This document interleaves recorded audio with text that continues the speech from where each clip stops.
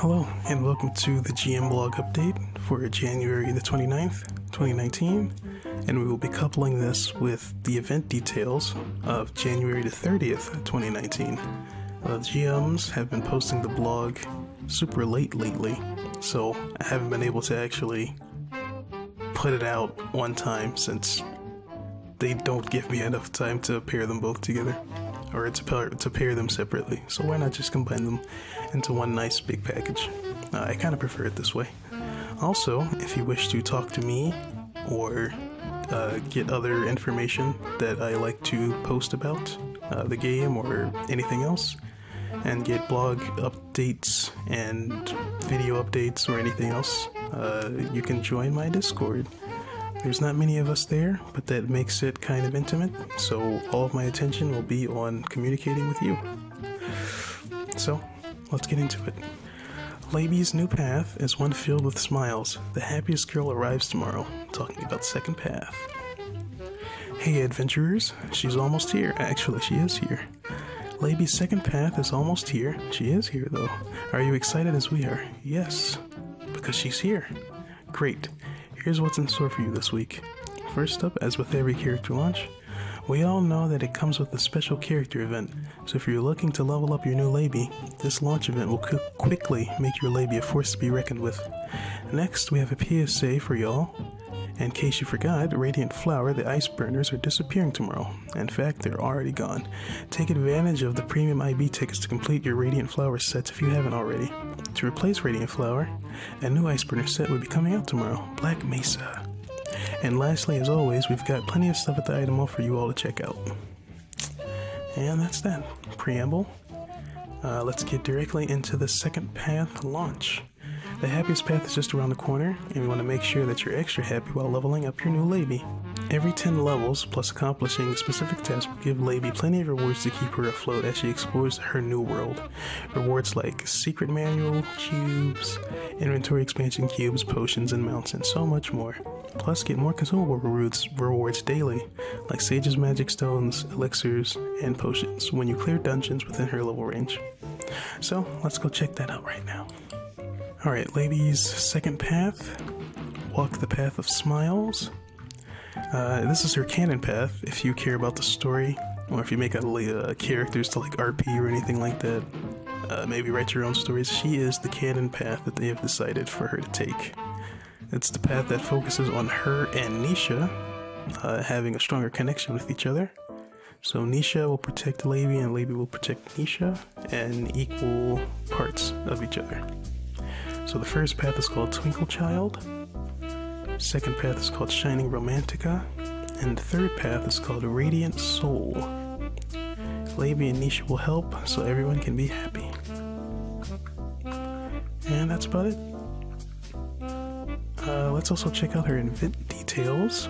It's basically the exact same event as the first path, where it's just a level up chain event quest. It'll be on your event tab, and as you complete these objectives, you'll get these rewards. They are the same exact rewards as last time. So you have a bunch of refined recovery potions, a bunch of mana elixirs, and the secondary intermediary rewards being things like Camilla's Secret Manual Select Cube, which you should select advanced because the first two are pretty easy to do on your own as you play the game. Eltree Fruit, Inventory Expansion Card Cube. This is super important, especially if you plan on giving this to like a main character on your account after you've made the Laby and she's able to trade. You can put that in the bank share and give that to a character. Tome of Amnesia, you can get plenty of these in any other fashion, but getting 20 of those is pretty fine. These Dimension Master temporary accessories you can choose from. You can choose 2. These are really good for upping your combat power. If you want to do some cool stuff with your Laby later on in the game. You get a free mount. I think you get 3 of these, and you can choose 10 elixirs each time. So you can get 30 of each set of 10 elixirs. So if you wanted 3 sets of Giant's Potion, which is my favorite. You can get 30 free Giant's Potions from this. And they are the upgraded kind, so it's the blessed variety. It seems like they have watched my video because they changed the picture for Refined Magic Stones to the actual Refined Magic Stone instead of the Sage Stone they had last time. Secret and Heroic Dungeon Drop Rate Medal from last time, and Guardian... this title. So I've recently found some information out about this title, along with what it usually does, which is proccing Fever at a higher rate and giving you... I think it gives you some decent stat modifiers as well. So what Fever does at face value is it fills up your beads, let the car pass. It fills up your awakening beads, it fills up your HP to full, and it fills up your MP to full.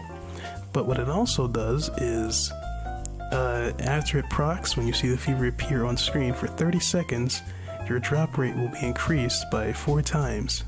So let's say you're farming ill tears in the tower or 11-3, the city.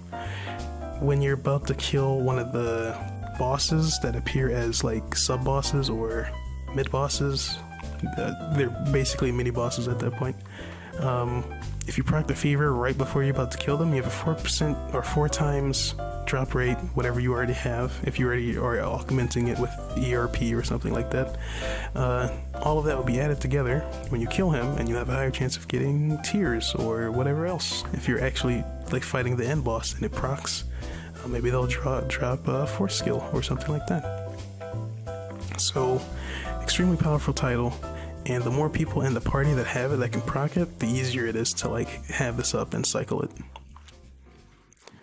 You could say just Magic Stones from here, Fusion Theory Dungeon Medal from here, and right here, I'm gonna say something about this. At the very end, you have to be level 99, second job or higher, and you also have to clear area dungeons 10 times, super easy. Just do 11-1 or 11-2. People are always queuing for 11-2, and it's really easy to get it done. You get 3 free rolls of unique L tiers. Maybe you'll get a good one, maybe not. Just dismantle it, it's fine. And you also get the second path specific event accessory that's permanent. And you, if it's anything like the last one, you can also wardrobe it. So for fashion, I take issue with this because you have to be level 99 to get it. If you were trying to get all 3 of these, because you know that these are going to come with each path that comes out, you won't be able to do so on the same Laby, which means you're going to have to make 3 Labies every time on whatever account that you're playing on to get access to these event rewards. Because if you have to be at level 99, if you didn't know this, if you want a job change for free, you have to be within a certain level range. I think within like level 50-ish, around there. And you have a chance to change from second job to another job in the second job range. But since you have to be at level 99, you don't have access to that quest anymore. So you would have to make an entirely new Laby, and you can't cheese the system by using it with a base Laby because you have to be the second job or higher. And you also can't do it with... you basically can't do it in any other way besides actually caching and changing the one Laby into this new job path to get access to this. So I think that's pretty lame for people who don't like to cache, and job changing, especially, you're going to be third job at that point if you're this high and you've been playing Laby for that long, most likely.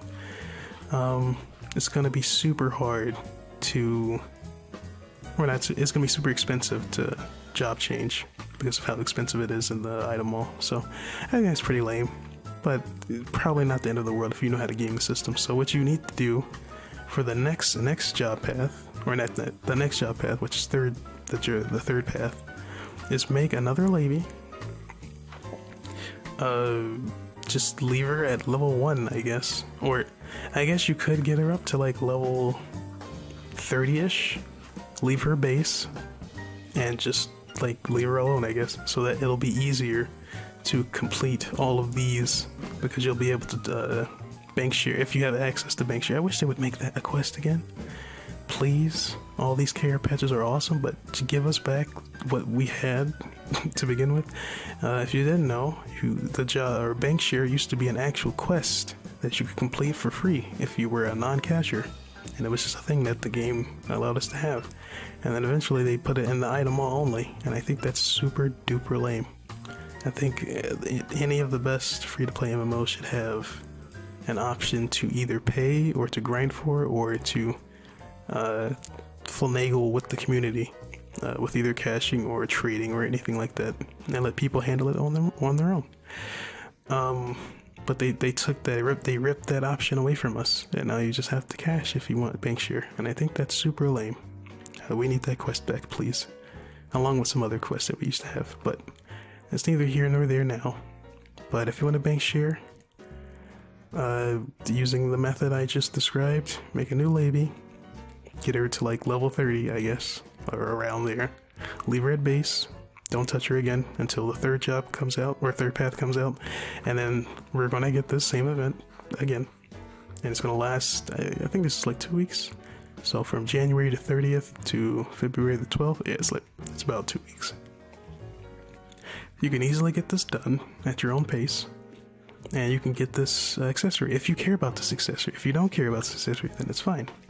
But if you do care about like having an item you'll never get again, or you just like, maybe you'll see somebody dressing up their character and they'll have access to this, and you're like, oh man, I wish I would have got that.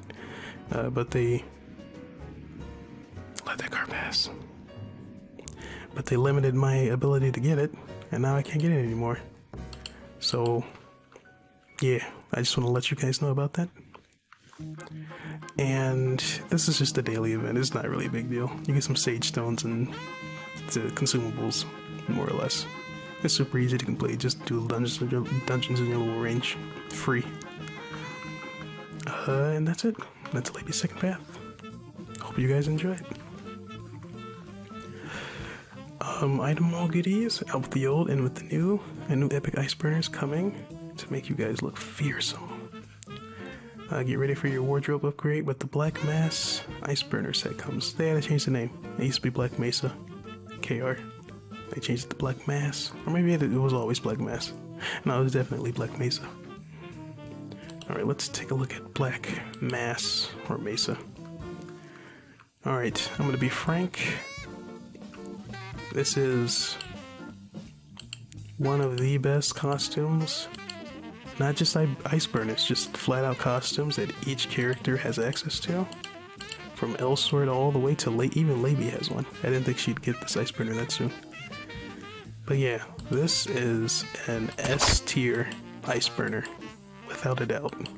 Easily one of the best IBs.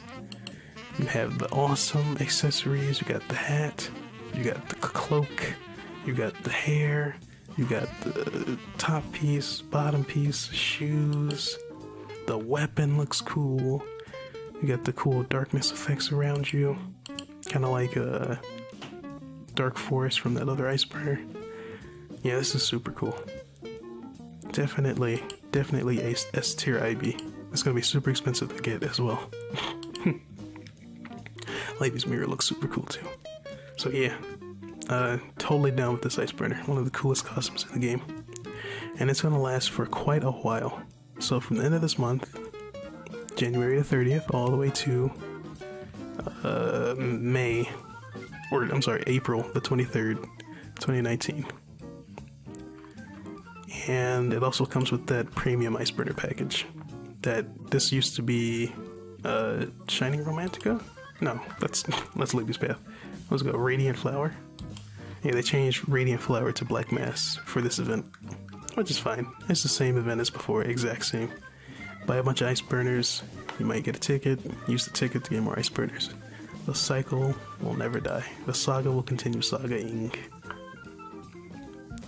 And then we have the Gloomy Knight costume for Laby. I think Gloomy Knight's to be honest. If the hair wasn't tied to the veil, we could maybe have a conversation, but as a whole, I'm not really feeling it as a costume that the pieces would gel with other costumes. as a costume as a whole, it looks fine, but I don't think you can use many of the pieces to go with the others. The mirror itself looks really rad though. I like the mirror design. Everything else kind of feels like homogeneous. You can't really pair it with many other things.